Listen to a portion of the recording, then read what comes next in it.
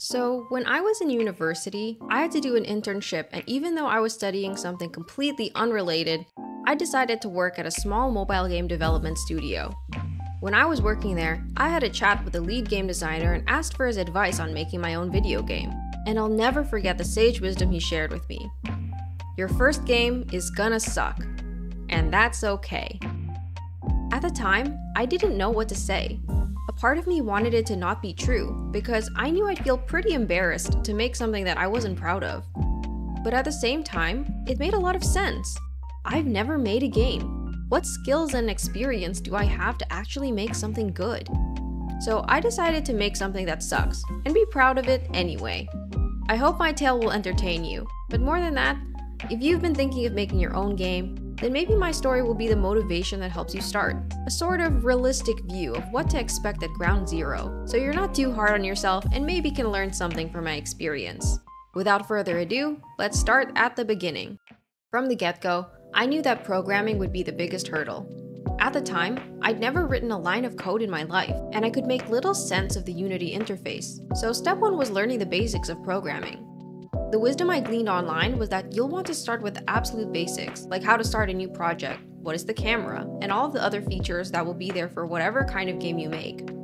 But you don't want to get stuck in tutorial hell, where you go through a ton of tutorials, but at the end of the day, you're learning a lot of stuff that isn't relevant to what you want to make. What did I want to make? I decided to not be too ambitious for my first project, and take one of the games that the tutorials taught me and put a spin on it. That way I wouldn't have to figure out everything from the ground up. And so I began learning and shopping around for an idea. Something that I thought was simple enough, kind of interesting, that I could build on. Eventually, I did find something, which I'll show you in a bit. But first, a montage of all the other projects I completed. I'll include links to the tutorials in the description.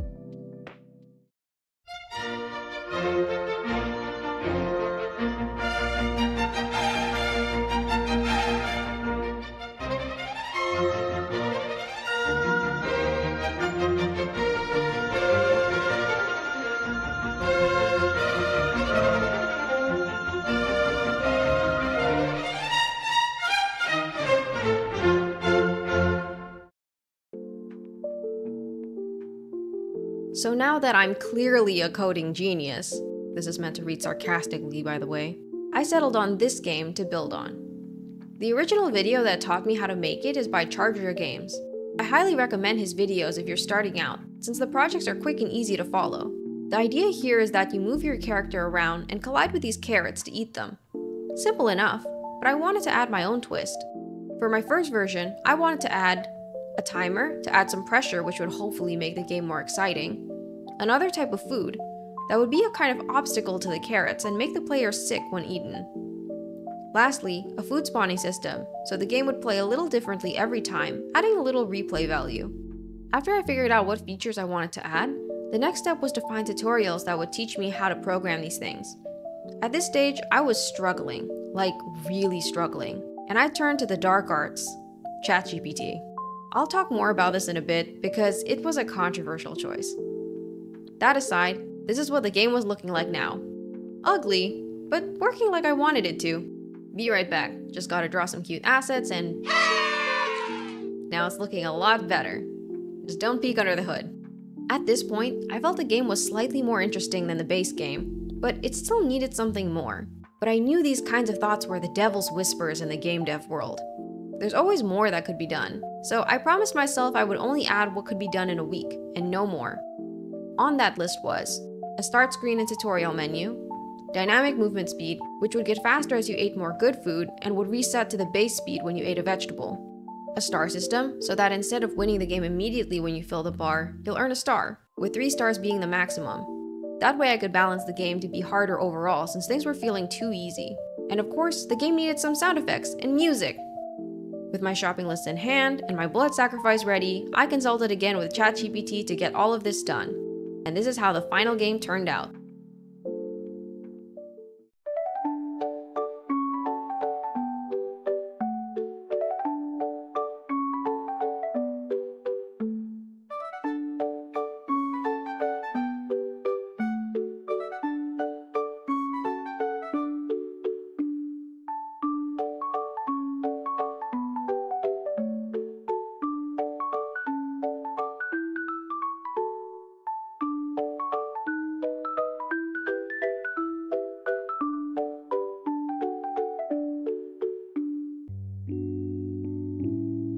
In the end, I couldn't get everything I wanted to in the game. It wasn't just a time constraint, but I just couldn't figure out how to do some of these things, no matter how I tried to work it out with ChatGPT and other tutorials I found online. I wanted a sound effect to play when you pressed the buttons, and when you ate food and got sick. But somehow when I got one sound to work, the others stopped. So in the end, I decided the background music was the most important to keep. This slots in nicely to talking about the pros and cons of using ChatGPT. The pro for sure was that I could get answers to what I was looking for pretty easily most of the time. I could even copy in my existing scripts to help give ChatGPT some context to what I was trying to make. And ChatGPT could build on the existing scripts I already had as long as I copied them all into the conversation. But the downside for sure was that I honestly wasn't learning much about coding. Sure, ChatGPT would explain what was going on in the code on a high level, and I could ask further questions on stuff I didn't quite get. But something about just copy-pasting the code didn't commit any of it to my long-term memory, so I can't honestly say I got any better at coding by using this method. Another thing is that ChatGPT doesn't know everything. Duh. I went in circles with ChatGPT trying different methods to implement the audio features I was talking about before, and detailed really specifically the problems I was running into. But after spending hours and hours working on it, ChatGPT would just keep giving me the same responses, even though I told it I'd followed the instructions to a T. It seemed ChatGPT was also at a loss and getting kinda tired of it. The biggest elephant in the room, though, was that the game kind of didn't have a point. It didn't have an overarching game loop that made you feel like you were working towards something worthwhile, like earning coins that you could use to upgrade your virtual house or feed your virtual pet, which I get. That would blow up the scope, which isn't what I wanted either.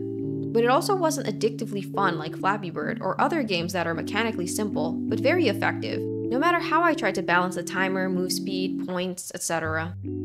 So what was it all for? In the end, I didn't even publish the game. I shared it with a couple of people I'm close to just for the laughs, but was that really it? Kinda. But I did learn a few things. Back again to when I was interning, one of the other questions I asked the game designer was, do I need to have a background in programming to be a good game designer? He himself knows how to code and was a programmer before he became a game designer. His answer was, no, you just need to know how programmers work and how to work with them. At the time, I was super confused. It made sense. You have programmers on your team, surely you'll need to know how they work. But at the same time, it also made no sense. What does it mean to know how programmers work? How could you know that short of knowing how to code yourself? After trying to program my own game and write some code, his words have finally clicked.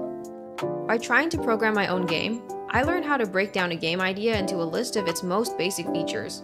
I know what variables, game objects, and scenes are, different types of controls, how to navigate the editor, good script management so that it's easier to find bugs and make changes without having to go through hundreds if not thousands of lines of code. If I'm honest with myself, I don't have the passion for programming, and I don't see myself continuing to learn it deeply. But if I do decide to keep making games and find myself enlisting the help of a programmer, I hope this experience will help me be a good client. From a design perspective, I also learned more about the kind of games I like to make. I don't find movement or action-oriented mechanics very interesting. I honestly had the most fun coming up with a story on the back end with the designs and visuals for the game.